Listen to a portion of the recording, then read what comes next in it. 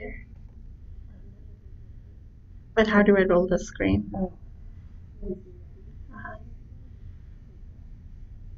Okay.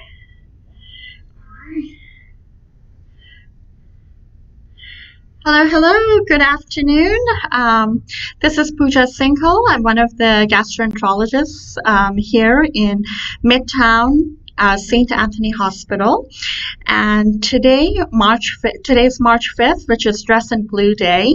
And Dress in Blue Day is where we wear blue to raise awareness for colorectal cancer. In March is also Colorectal Cancer Awareness Month, so it's very apt that we are doing this Facebook Live presentation.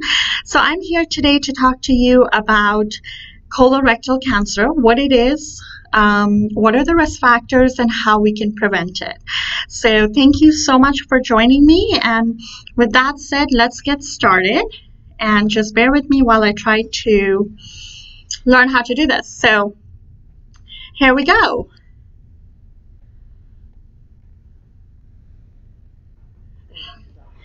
All right, so why do we care about colorectal cancer? We care because colorectal cancer is the third most common cancer in both men and women in the United States. Having said that, it is one of the most preventable cancers as well that we know of. And that's really important to realize, a cancer that we can prevent. So how do we do that is what we're going to get into here.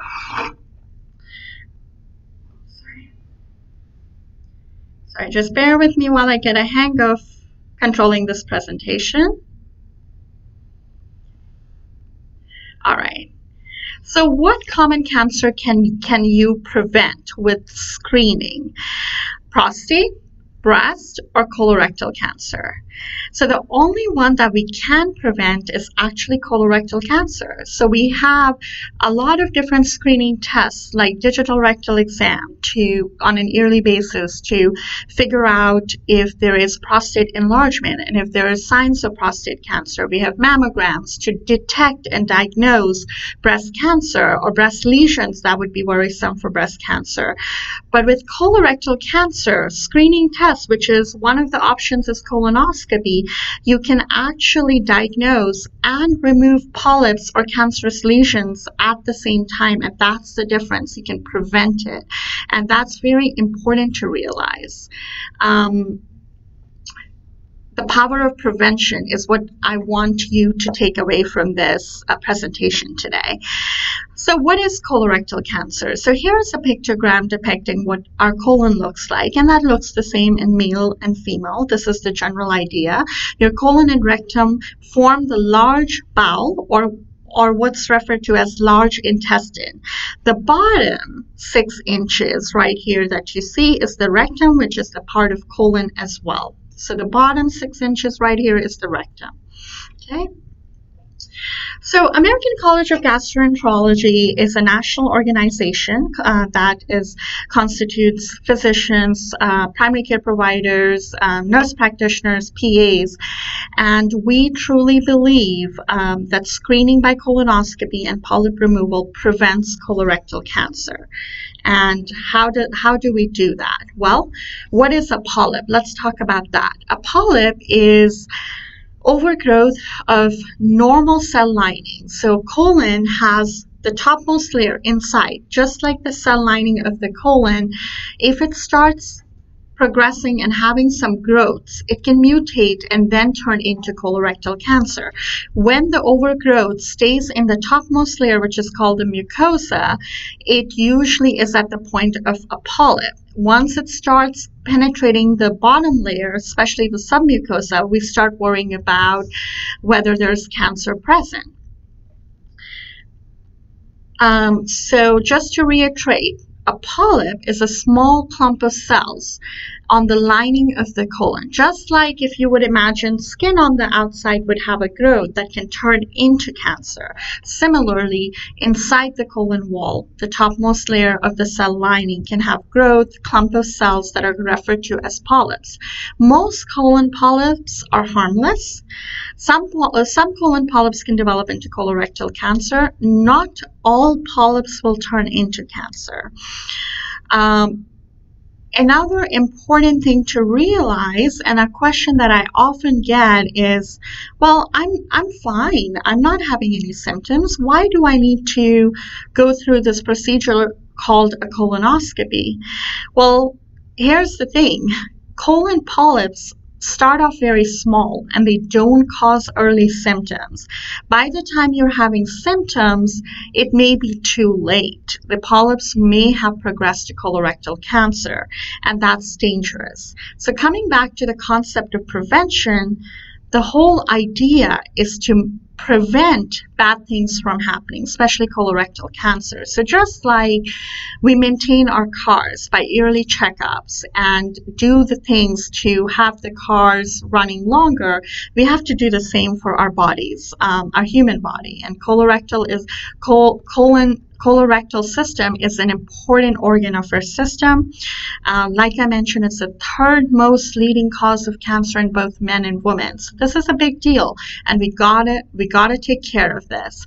It's also important to mention Oklahoma currently is in the bottom 3 states in terms of national average. We as Oklahomans are not doing a good job getting screened and getting prevention done right. So coming back to colon polyps do not cause symptoms. That's a key takeaway point from today's talk. Do not wait for symptoms to arise. You need colon cancer screening when you turn 45, and I'll reiterate that here in a second as well. So here are some examples. I know these pictures are not pretty to look at, but here are some examples of what polyps look like. They come in all forms and shapes. So this one here on the right top is a pedunculated polyp. It has a little stalk. This one here is a very flat polyp, hard to see, and that's why it's important to have good visualization and do a good prep to be able to see this. This is a big polyp and more of a sessile polyp. This is more of an ulcerated. As you can see, the middle is kind of umbilicated with a depression. This may be more advanced polyp and concerning for cancer. Some polyps are hard to see. As you can see, this one right here, this one is kind of hard to detect. That's why an experienced gastroenterologist or surgeon needs to be doing your procedure. Here's this one where it's hiding behind the fold, and the scope had to be turned on itself to catch that. So American College of Gastroenterology team of physicians wants you to know that screening tests can find precancerous colon polyps so they can be removed before they turn into colorectal cancer. And that's kind of the universal guidelines and principles we all agree on and recommend. So colonoscopy is the only screening test that allows both identification and removal of polyps. So there are multiple screening tests, and I will delve into the others here in a second, but I'm talking about colonoscopy first and foremost because it's a one-step screening test. And what's a one-step screening test? Where you can actually diagnose and do something about it right there and then.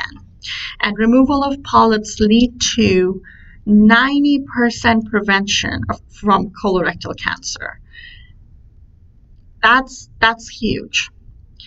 So here's a picture of how we would do colonoscopy. So usually during colonoscopy, we have people undergoing the colonoscopy sedated, and here's the scope, the black scope. We go in. This little tube is small. It has a very sophisticated camera. We go up the left colon. Here's the transverse colon, and we'll go to the right colon to the end of the colon. And here's example in real-time pictures where what we would see. So these are magnified views. This is how sophisticated the camera is. Here's a polyp. After we remove it, this is what it would look like. So again, this person came in for a screening colonoscopy. A polyp was detected. It was clearly resected and removed. A polypectomy was performed. So this person was potentially saved from colorectal cancer. And looking just based on this appearance, this looks like a pre-malignant or advanced polyp. So another question I get often is can colon cancer affect women? Actually, that's very important to address because colorectal cancer affects both men and women. In Oklahoma, our rates for colorectal cancer affecting women are actually high, but the screening that the women in Oklahoma are getting are even lower than men. So that's not good, and we have to correct that, and we have to address why we as a state are not getting this done. So 1 in 23 lifetime risk of colorectal cancer for men and 1 in 25 lifetime risk of colorectal cancer in women. We are also seeing more prevalence of colorectal cancer now as compared to before. Estimates show that people born around 1990 have twice the risk of colon cancer and 4 times the risk of rectal cancer than those people who were born in 1950. And that's alarming. The natural question is why? There are many theories out there, and the best evidence points to that we as a country are eating unhealthier and we are more sedentary because we are just using transportation more, not exercising as much. So that definitely has been linked to one of the causes. These are some of the risk factors that can increase or lead to increase in colorectal cancer. Family history of colorectal cancer is an independent risk factor. So if you have somebody in your family who had colon cancer, please talk to your primary care provider regarding what age you should be getting colon cancer screening, because almost 9 out of 10 that age is going to be earlier than the standard universal recommendation. Anybody who has family history of adenomas. So adenomas are the type of polyps that have the potential of progressing into colon cancer. So if your mother or father had their colonoscopy at age 50 and were found to have adenomas, then you should know about that and you should discuss that because that would lead to increased risk of adenomas in you.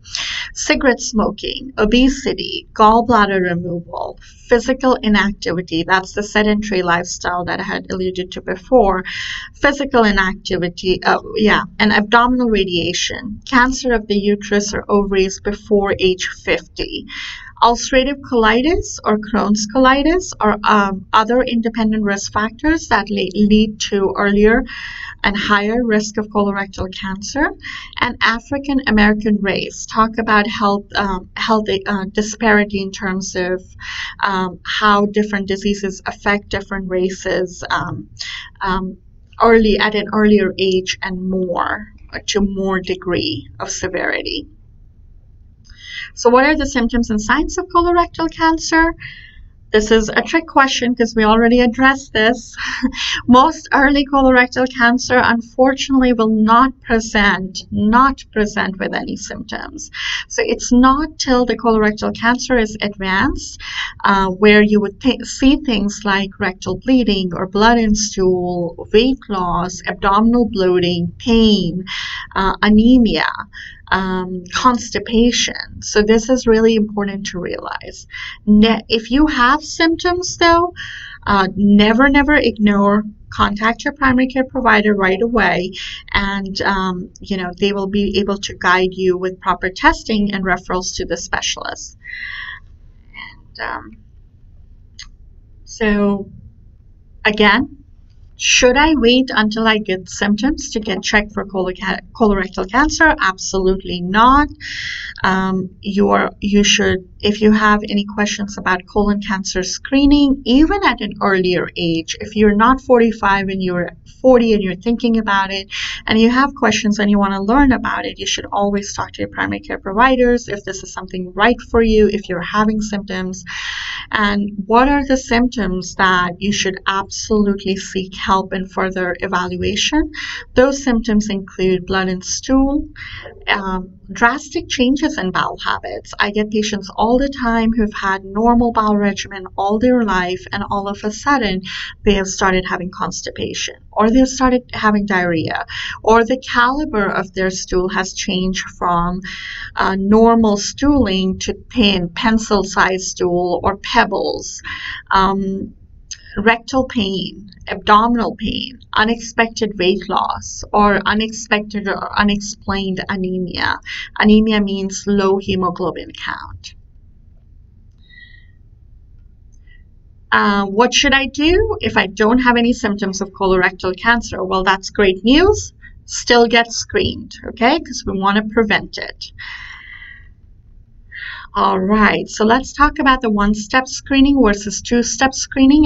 I briefly talked to you already about there are many ways to get screening for colon cancer. The only one-step screening method is colonoscopy. So again, what does that really mean? It means that in one step, with this test, you can look for growths that are called polyps, and you can remove that. You can also remove early colorectal cancer successfully while you're doing that procedure. It's one of the most commonly performed gastrointestinal procedure in the United States, and it's very, very safe if performed by an experienced gastroenterologist or a surgeon, somebody skilled, somebody trained adequately.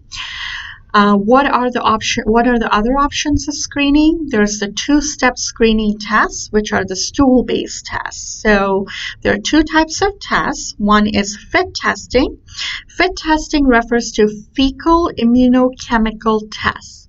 And what this test is doing, it's detecting hidden blood in the stool. So sometimes, actually oftentimes, you don't see the blood by naked eye. It's so small in quantity that you have to use specialized tests like this one to detect blood in the stool, and that's that FIT test. A positive test requires a follow-up with colonoscopy, so that's why the second test, that's second step. So this is why this is called a two-step screening test. If you're doing a FIT test, the recommendation is to do that yearly. Every year you send in your stool. Okay. The other option for screening for colorectal cancer is multi-target stool DNA test. There's only one FDA-approved test that's on the market for this. This is called the Cologuard. A lot of people are familiar with this. It's a non-invasive screening test that looks specifically for abnormal DNA that's associated with colon cancer or precancerous polyps. It's definitely more sensitive than the FIT test, but there's also a higher chance of getting a false positive as you increase in age. If this test, the Cologuard or the multi-target stool DNA test is negative, then the recommendation is to do the screening again in 3 years. If it's positive, then you again need the second step, which is the colonoscopy. So it also falls under the two-step screening test. Having said that, please understand that with regards to screening, what is the absolute win and what is our goal is any test that you are going to get done. So get screened, okay, whether it's one step, whether it's two-step. What are some of the other options for screening for colorectal cancer if individuals cannot or will not have a colonoscopy or a FIT test, or they're not simply candidates for colonoscopy? Well, there are options like CT colonography and colon capsule. CT colonography, you still have to prep, you have to clean out your colon, and you undergo a CT scan, and the CT scan has its protocol where it's looking at very, very thin slices of images, cross-sectional images of the colon, looking for any lesions. Of course, if it detects anything abnormal, again, you have to follow it up with a colonoscopy to remove it, to get tissue sample, to further make a treatment plan. Same thing with colon capsule. This is a pill you can take. It takes pictures of the colon, and the idea is that it can detect and flag if there are any lesions. It would also require follow-up with a colonoscopy if it's positive. So these tests all fall under two-step screening method. So here's the difference, just to summarize, the one-step versus two-step test. The first one, the only test, or the only screening test for colorectal cancer that's one step is colonoscopy. The two-step test options include FIT testing that tests the hidden blood in stool, the multi-DNA target stool test, which is the Cologuard, CT colonography, colon capsule, and the one that we didn't specifically talk about is flexible sigmoidoscopy, which is just a shortened scope. So you would still do a colonoscopy, you just go to the left colon and not do a full colonoscopy. So when is the right time to get screened?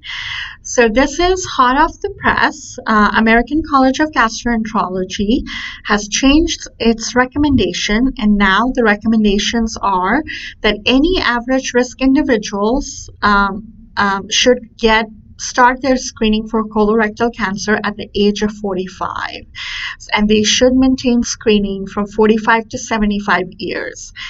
Beyond age 75 years, they recommend, as do most societies, that a decision to continue screening should be individualized and personalized, and that's important.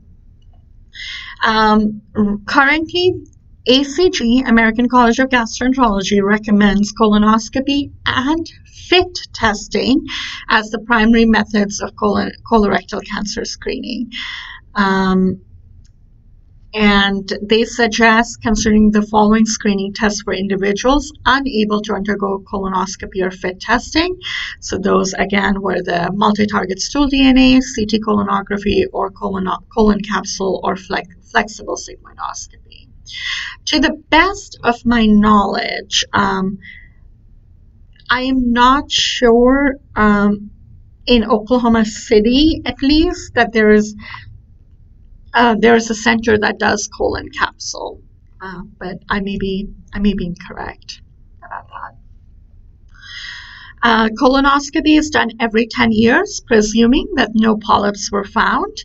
FIT testing is done every year, like I had mentioned before. Multi-target stool DNA testing is done every 3 years. Flexible sigmoidoscopy every 5 to 10 years, CT colonography every 5 years, colon capsule every 5 years. So in this regard, in the interval of doing screening, colonoscopy also has the longest interval. Screening for African Americans. African American population we are seeing prevalence of colorectal cancer in younger and younger age population. The recommendation has been to start screening in African American demographic at age 45 for a long time, and that stays current. Anybody, and I already mentioned that, anybody with family history of colorectal cancer or polyps should talk to their physician or primary care provider to be counseled about which age is appropriate for them, because those recommendations are usually earlier than 45 years. All right, so how can you arrange colorectal cancer screening? You should ask your primary care provider. You should ask gastroenterologists if you have even further questions and want to discuss the details of the procedure, the risks, benefits, and that's it. So I hope with this presentation that gives you some more information about colorectal cancer, and it encourages you to get screened. Thank you so much.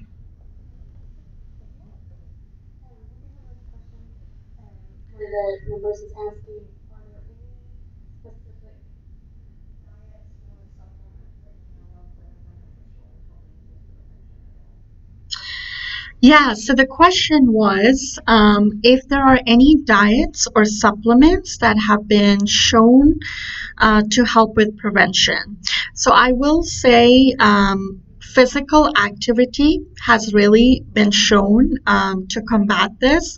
The other thing that has really been linked to colon polyps and colon cancer is red meat intake, which, in the Midwest we're notorious for doing that, but it has been linked to increased colon polyps and colon cancer. So decrease red meat intake, increase fiber intake, and specifically fruits and vegetables, increase water intake, prevention of constipation. So 92 ounces of water on a daily basis is kind of recommended for good colon health, avoiding constipation. So those are the big dietary recommendations I would make.